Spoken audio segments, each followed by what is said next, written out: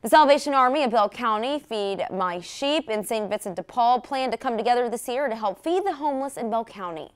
But due to COVID-19, that big celebration has now been called off. Our Jarrell Baker tells us how the organizations are now being forced to pivot so they can still feed those that need it most.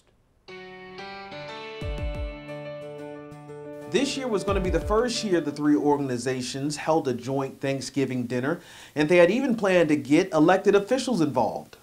Every year, the Salvation Army of Bell County, Feed My Sheep, and St. Vincent de Paul serve hot Thanksgiving meals to those without a place to call home.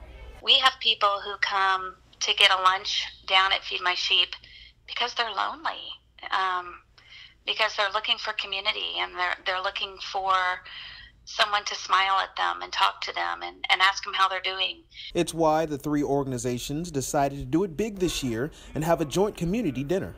Originally, we planned to bring them in, sit them down like a restaurant style, and make them feel special in doing that. And then have leaders of the community serve them their food. The organization expected to have hundreds of area homeless to show up, but due to the recent rise in COVID-19 cases, they're being forced to call it off. The city felt like, there needed to be a heightened sense of safety. So they said that having that many people congregating together wasn't a good idea. Even though the larger plan is no more, they still plan to give back to the community separately.